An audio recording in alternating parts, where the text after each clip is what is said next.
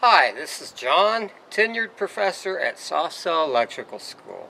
Today we are going to do a above ground hot tub heater replacement. The first thing you have to do is turn off the power, which I've done. Keep in mind that this is for educational purposes and that only skilled electricians should be doing this. And this is also for a refresher course if you've never performed this before, or if it's been a while if you are an electrician. So, like I said, let's get started. These are the original electrodes which get hooked on to these connections.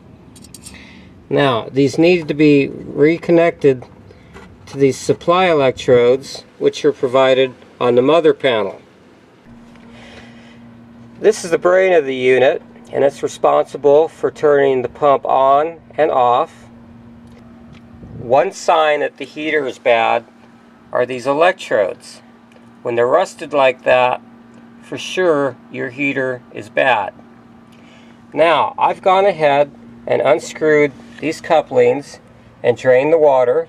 The next thing I have to do is disconnect the ground screw, which is right here, and any other connections like these sensors, and pull that unit out.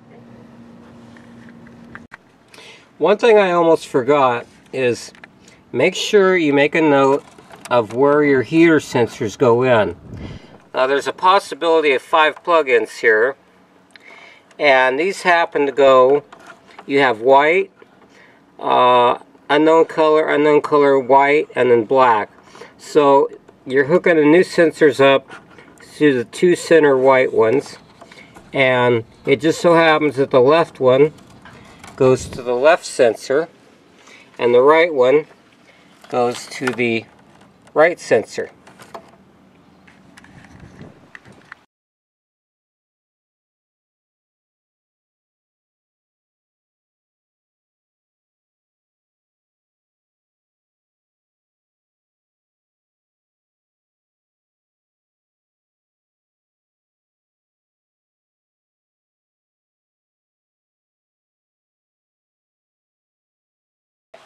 Now we're going to slow down to normal speed here and verify that the thread size is the same, which it is. So we're not going to use these old ones. We're going to use the brand new ones. Take out the old seals. This is where Magic Lube comes in. This is not an endorsement of the product. It's just the material that you need to use. Apply silicone liberally, very liberally.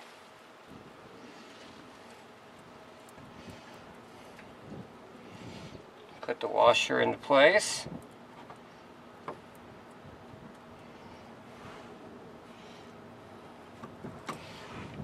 And repeat.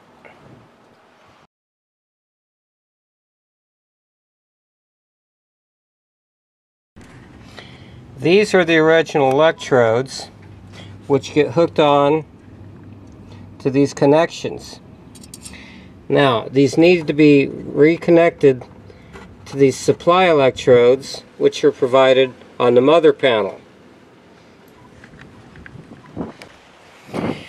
Before you put on the electrodes, you want to use a Nolox or Deox. Again, this is not a brand endorsement, but a product that you need to use. And you put a very small amount, it does not take much at all, on the contacting electrode.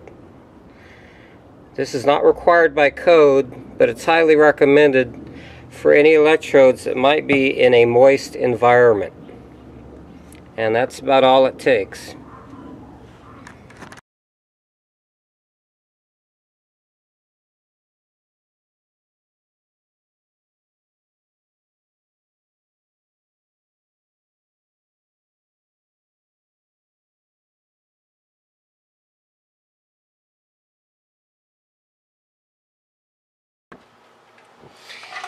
Now, I've gone ahead and silicone the inside threads here, the outside surface. Same on both sides. I've loosened up these mount bolts. And so now we're going to slide it in. And it's not really necessary to put anything here, silicone, but it just makes it easier to thread.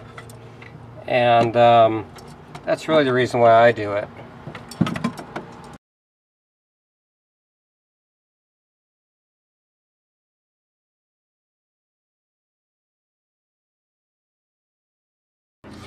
Now, before you lock these down, you want to make sure that your holding bracket nuts are tight.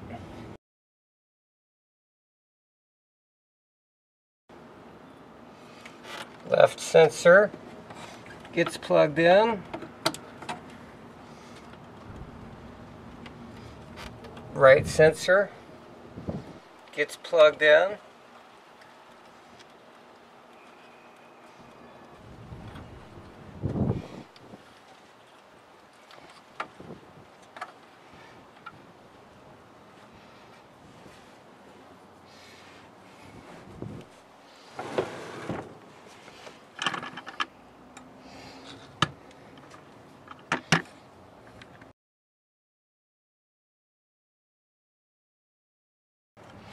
Now this is very important. You have a very tiny screw down here, or nut, that needs to be held on to when you tighten this top bolt. And the reason is very simple. These electrodes are held in by a very hard epoxy, which is heat resistant. Which means it's not like most epoxies, which are soft. If you over tighten this without holding on to this nut underneath, you will crack this, you will compromise the heater, and your heater will fail, if not immediately, then probably within a year or two. So, as I'm showing you, you get a good hold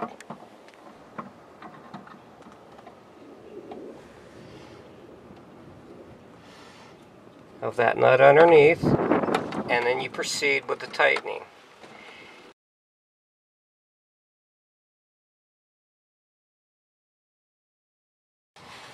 And this heater replacement is complete.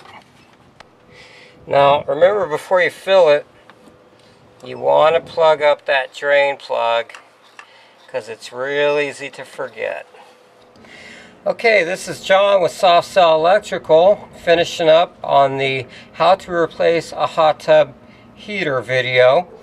I'd like to remind you that this is for instructional purposes only, or for electricians that have either not performed this before or are a little rusty. So thanks for watching, and keep tuned for my next video. Thanks, and have a great day.